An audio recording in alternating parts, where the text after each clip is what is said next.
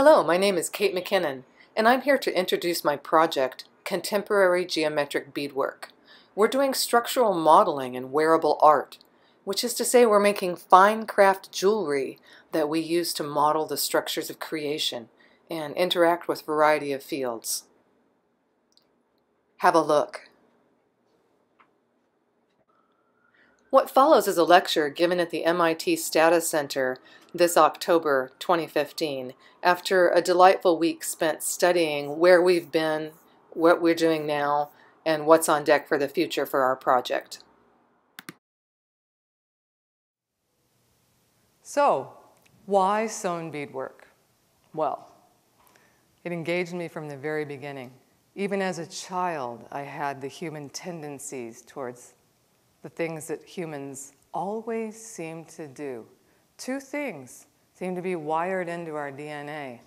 We find things with holes and we put them on strings and we ornament our bodies. Animals do a lot of things, and I've been very engaged watching the bowerbird build its fabulous curated exhibits in order to attract a mate. But humans are the only creatures that I've seen ornamenting our very bodies. We do body modifications, we wear jewelry. And so I chose to go into one of the most ancient fields because it needed not only innovation, but it was rife with potential and inefficiency. And I find that combination so alluring I can't look away. And it also allowed me to do my counting in the type of units that spin themselves into gold. When I'm creating fine craft, fine jewelry, the units that I'm connecting into this beautiful wearable art fund the work itself. Everybody wants jewelry. These pieces are very unusual. They're very engaging. And so we're actually able to, through the production of a line of fine craft work, and the 5 textbooks that have followed the production of this work, nerdly volumes written to explain not only the method of production, but the thinking and the questing that went into the work. We've paid attention not only to the quality of ornament, but the quality of the questions that we asked before we even picked up needle and thread. We have noticed that we have been able to model the most shockingly beautiful things. And I have a list on the boards of some of the things we love to model.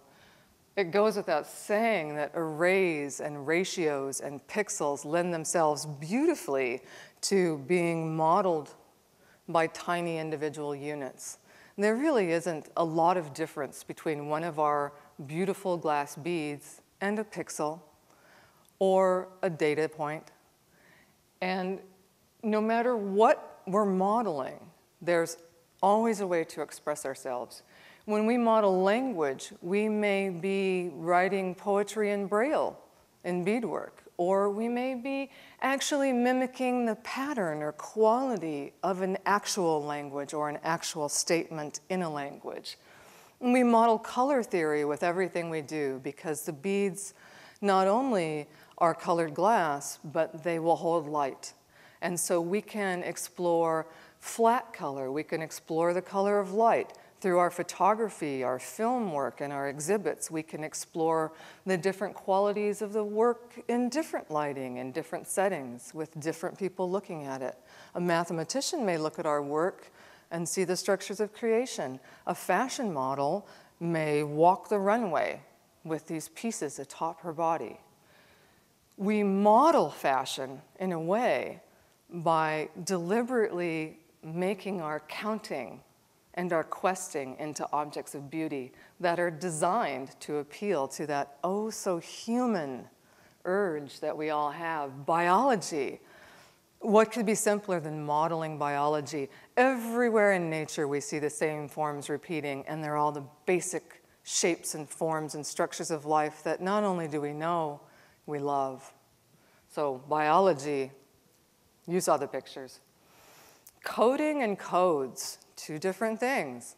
Coding that we model might be genetic coding. When we redid our thread paths, and this was some of the new work that we did in this ancient field, we actually modeled the thread paths that we replaced the existing runs with structures that mimic DNA, and our cloning mechanism mimics RNA. It was a natural, and it was really a natural, in that we arrived at it naturally.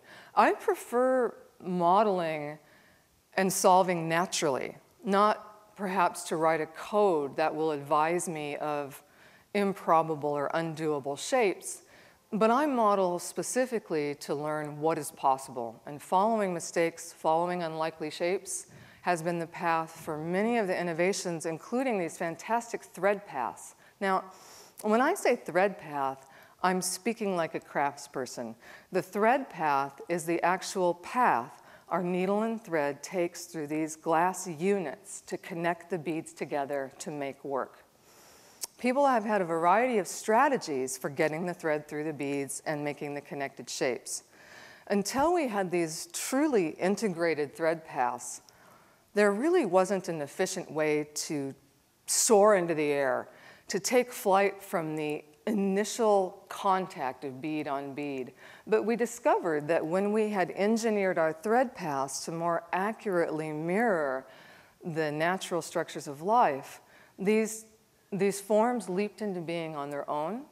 Not only that, they were willing to accept basically genetic coding in the first round of work. Now, this was thrilling, it was surprising, and it was a bit shocking, and I'll go into that. So coding might be genetic, computer, AI. It might actually be code. That's fun too. Codes are something that we very much love to explore, and we'll get more into that soon. We can certainly model mathematics. It's the simplest thing in the world. In fact, secretly, all along, I've been modeling people's favorite ratios, favorite equations, and I can point to some of my pieces and say, oh, look, that's based on the Fibonacci spiral, or oh, that's based on my husband's favorite geophysics calculation. It doesn't really matter what the information is.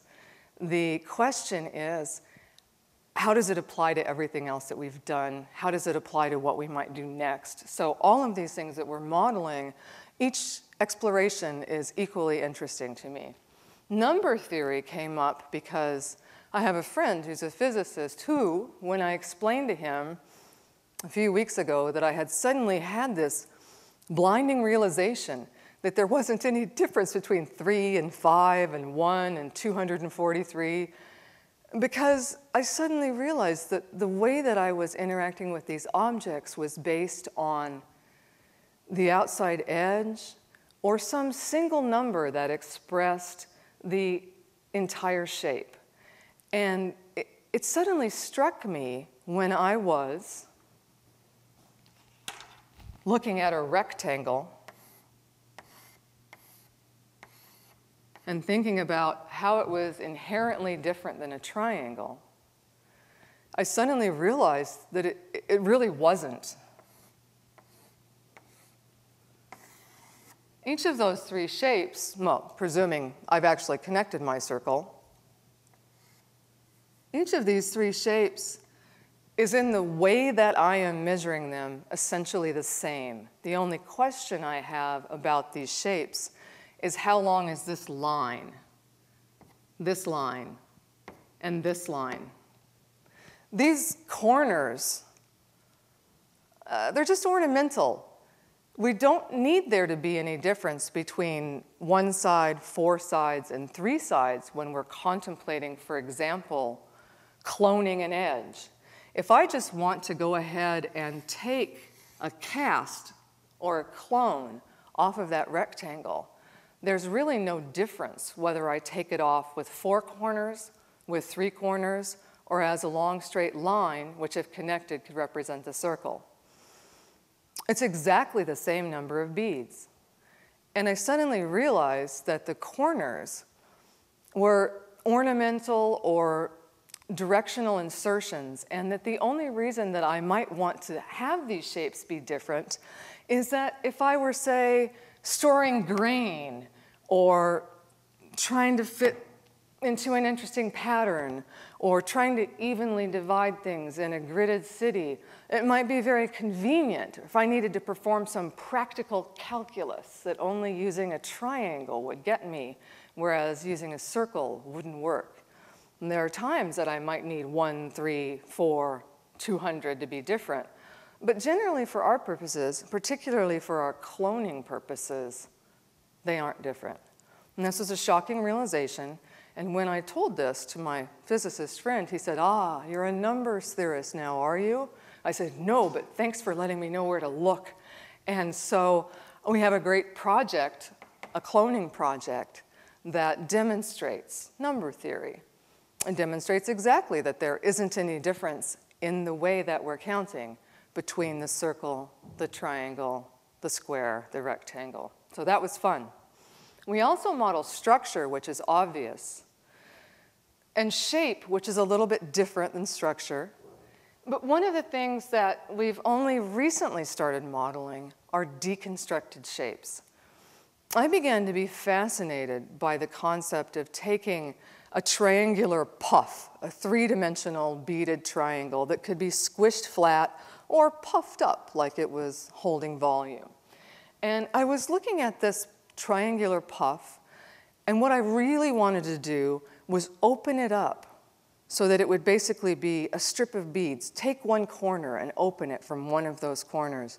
And we would be looking into the two open horns, looking into the hearts of these mountains, these conical inroads into the piece. And it was a very different experience than turning that strip over and looking at them from the outside and seeing that they were mountains or horns, or folding it back into the triangle and seeing that they were corners. And it helped me understand that there wasn't really any difference between a corner and a horn. There wasn't really any difference between the increases and the decreases that we were making to create the zigzag or rickrack fabric.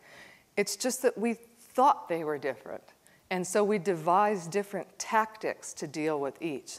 Seeing after 5 years of work on this project, which is how much I put in, I was so engaged by these ideas that I felt that they deserved a comprehensive study.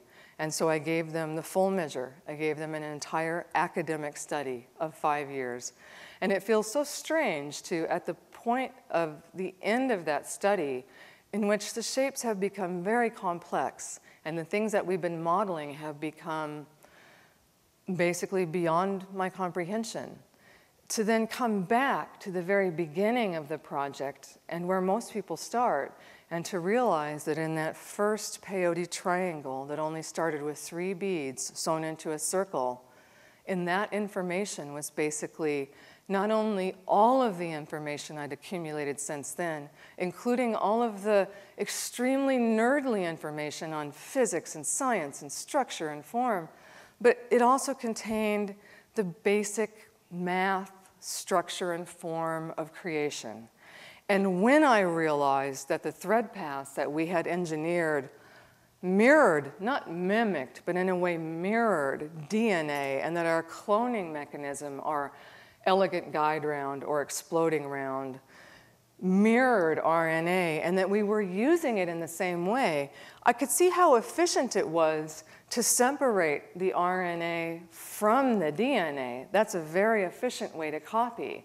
But to actually bring things together that are far apart in order to connect them was inefficient. And so we made another wonderful breakthrough in the mechanism that our field had been using to make the up and down peaks, in that we were able to show how instead of building one bam, bam, bam on a spine or a ladder build, the way a crane builds itself and the structure follows, the decreases to make the other set of peaks were actually being hunted and gathered from material that had been previously built out, almost as if we were on one side had an ice cream vendor that had all of their scoops of ice cream ready to go, so that when somebody ordered a Neapolitan, they could just bam, bam, bam, make it and make the next one.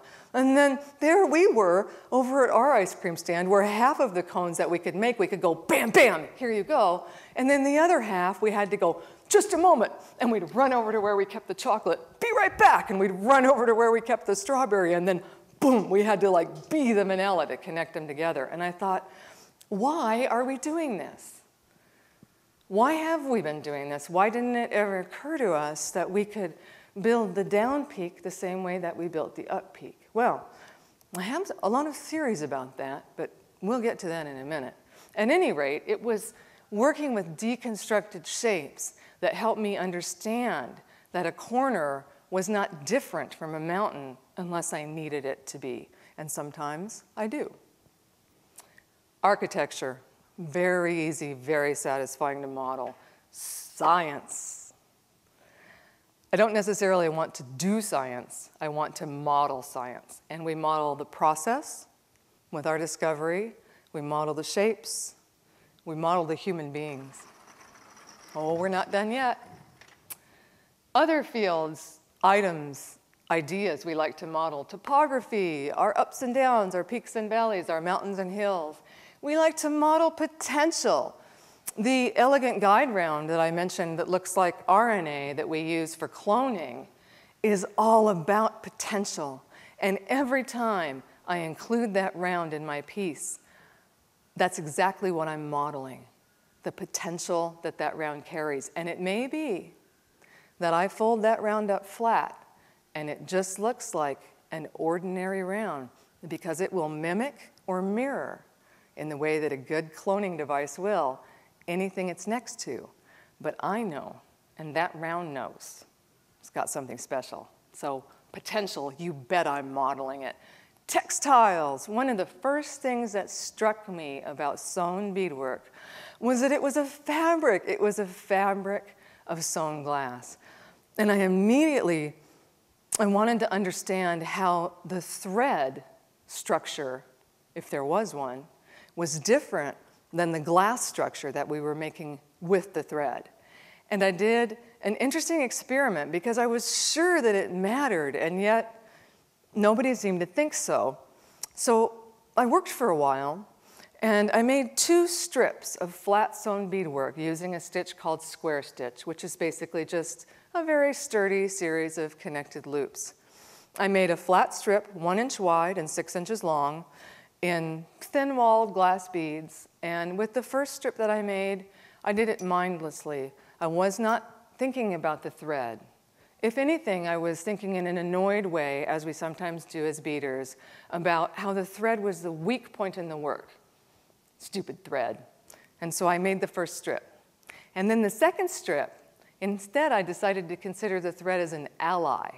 Having examined the clothing I was wearing, I realized that perhaps the problem with the thread wasn't that it was the weak point. Perhaps I, in fact, had been the weak point.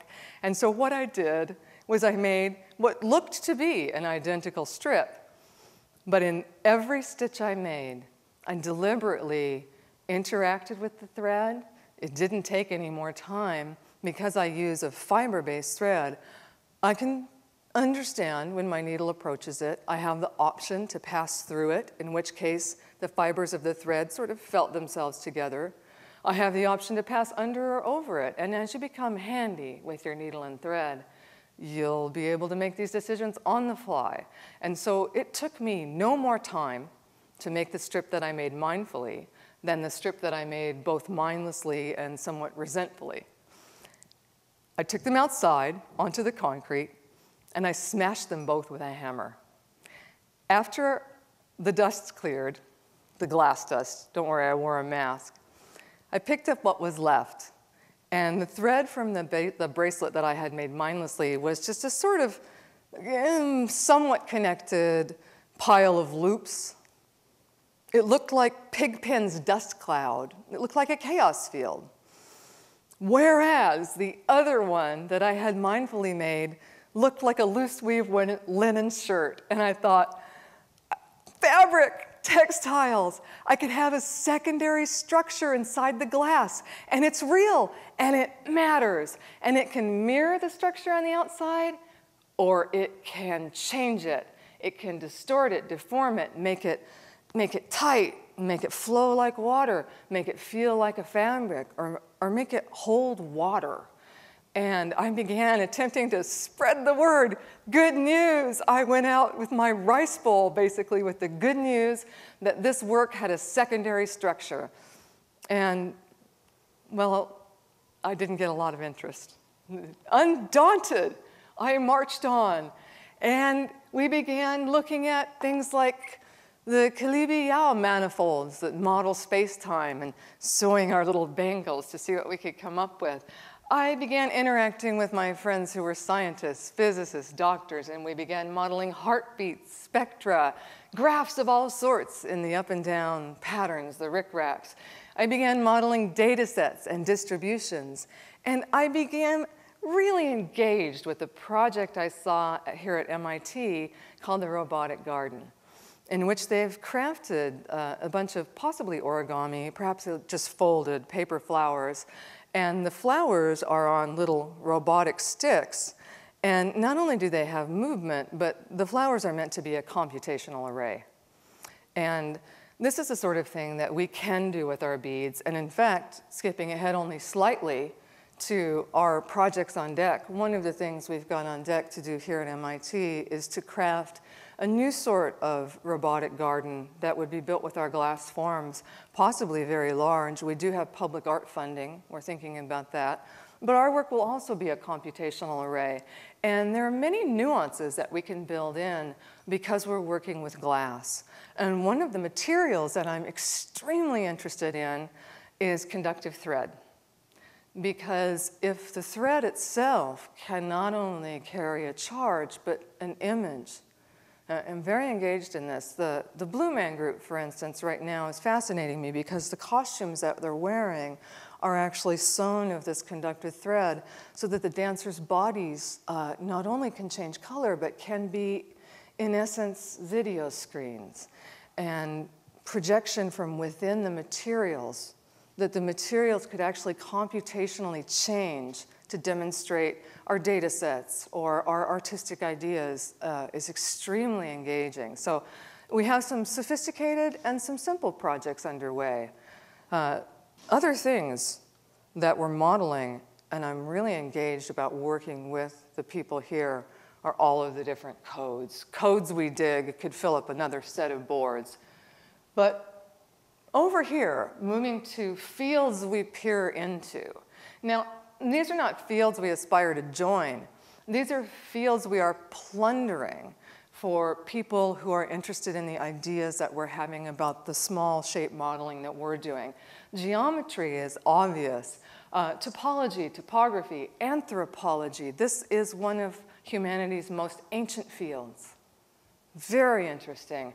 Number theory, as I said, string theory. They're the people who have the beautiful manifolds ideas about the models of the universe. Genetics, not only to study the basic forms, but also having the idea that it's possible that just as we replaced inefficient pathways to structure with these much simpler, more elegant pathways that modeled our own genetic structure and the structure of the world around us, it's possible that there are other calculations or other processes of solving that might benefit from reformatting their calculations, their queries, or their structure of their inquiry also into these basic forms. One of the theories I have about why it may have taken so long to make progress in this field is that we hadn't actually moved to elemental forms. And as soon as we did, as soon as we made these thread paths, the discoveries just began to roll. That was tremendously interesting to me. Robotics. Think of the things we can do. If this work starts to walk around the room, don't even get us started. We're already started. Don't even try to stop us. Mythology. Oh, this became very, very interesting when I began to explore these concepts about how everything seemed to be the same as one, and how one basically seemed to be a whole unit with zero, and that there didn't seem to be A, a whole lot of difference between the two, or B, anything I couldn't count just using a 1 and a 0, as anybody who works with binary knows. This struck me as very elegant, and I began looking into mythology because I began wondering about how this RNA tends to express as a stick with crosses or receptors, and these sticks are used for counting and cloning and state changes and direction changes.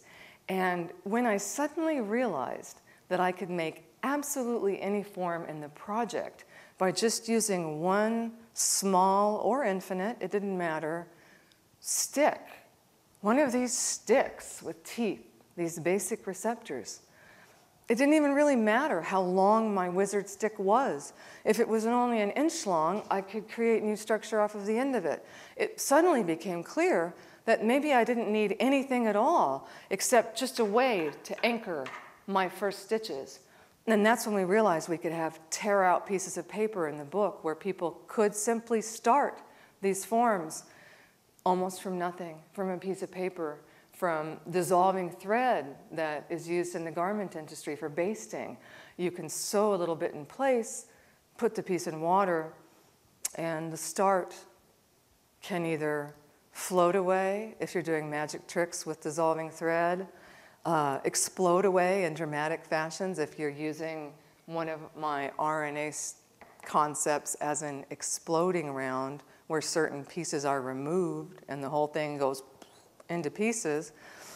It's just also loaded with potential. And when I realized that I could make almost anything from one little stick, and if that stick was infinite, that I could probably build a universe, I began thinking of them as wizard sticks, and I began wondering how many sticks did wizards have? It seemed to me that I probably only needed one, but I imagined for reasons of showmanship, wizards have had a variety of sticks. And so, as an experiment, I began wandering the streets of Cambridge asking everybody I ran into, how many sticks does a wizard have? And the gamers answered me from their games. People who were mythological answered me from their own mythology. Or, for example, some people in culture had the concept of, say, a wizard who lived in the forest with a stick, and if you got lost in the forest, the wizard would paralyze you with a stick and eat you. And I said, was that good or bad? Punishment? He said, oh no, everybody knows that. If you're lost in the forest, a wizard with a stick will eat you. I said, I'm not surprised. I looked into the Christian mythology, and I noticed that in the 23rd Psalm, the Lord is referred to as having a rod and a staff. And I looked into that, and I found that the rod was probably a shepherd's rod used to count sheep. All of these things became more than interesting. They became fascinating. And so this is a study that is ongoing. The fiber and textiles fields we're both interacting with and attempting to innovate in. Sculpture we're doing. We have public art money, as I said, and we're going big. But I consider all of the small pieces we make to be basically maquettes, tiny models of things that could be any size. And we're working with architects. We're fascinated by architects. Some of the structure that we have built is incredibly architectural and has potential to hold weight far beyond what we're using it for. Fashion, absolutely, because we have chosen to count units that spin themselves into gold, as I said. Fashion is one of the places that we can look to not only for revenue, but for presentation. And let me tell you, when you put some of these structures in the universe on, say, Iman and walk her down a runway, people are going to take notice. So we are absolutely working in the world of fashion. And chaos remains one of the most interesting studies to me. I infiltrate this field whenever possible. And in fact, my own work has been strongly influenced by reading in this field. It's a longer story. teams that we have going. And this is important because this is where we are welcoming involvement. And as this is an open source project, you'll see that is the #1 team on my list. We are actually working with a stunning number of people. Currently, the active participating force in the project is somewhere about 30,000 people. We're all connected through social media or our internet presence. Occasionally, small subsets of us meet in person. I have gone all over the world and met the people that are participating in this project. They're engaged, they're intelligent. It's fantastic. We just had a meeting here at MIT in which we were 12 people together from all over the globe, and we were working together to solve some of the basic problems we were having. For example, developing a consistent notation, something that could be read in our beadwork by a space alien. Anyone who had the capacity to intuit or understand base 10. We made sure that on however many sides of our piece we had complementary calculations or pieces of information so that if you could intuit or infer that the 3 numbers were the same, you could easily crack our code. We did it, and we did it here on the hallowed nerd boards, and that was so much fun. And it was also empowering for the people working in the project, which leads me to a concept that I share with some of my fellow wizards, which is the value of the curious amateur. I personally have never had time to specialize. Had I devoted myself, for example, to becoming a chaos theorist, well, I'd still be working.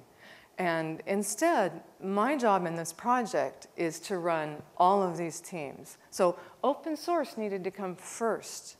And I actually had a little theory that one of the things holding us back from advancement in our field could possibly be that we've been trained to have a certain set of values about sharing information. And traditionally in this field, the field of sewn beadwork, there's a lot of kit learning and work that's done by designers and then lovingly replicated by beaders. And there hasn't been a strong incentive or encouragement to innovate, with the idea being that the goal of doing that was to become one of those designers who would then make the projects that everyone else would replicate. I can't even keep my mind on that. Instead, I would like to encourage people to innovate on their own. And going open source turned out to be the way to do that, because we were able to release all of our technical information on how to create the work for free. Actually didn't harm the book sales. We sold more books. The more information we gave away, the more books we sold. And it became clear that that sort of karmic principle of balance of giving and getting was working demonstrably well in the project. The more we gave, the more we had to work with. And I find this to be true in absolutely everything we do. So open source has been very important to me, and I've actually had to work for it. It was unusual in our field, and it was not warmly welcomed when we first began doing it. However, 5 years down the road, I think we'd have trouble finding anyone who could say it was a problem. The internet is how we communicate. Taxonomy is so important because we are inventing new language, and we need to be on the ball with it. We need to make sure that our technical terms are well thought out, that they relate to one another, and that we're presenting them in an organized fashion and in an engaging enough fashion so that people will use our language, use our words.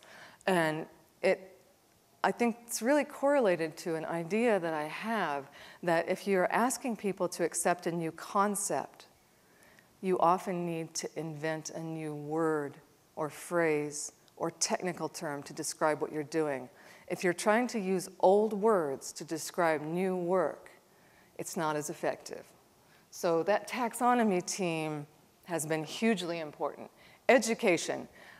We are 100% behind the idea of not only educating, but mentoring.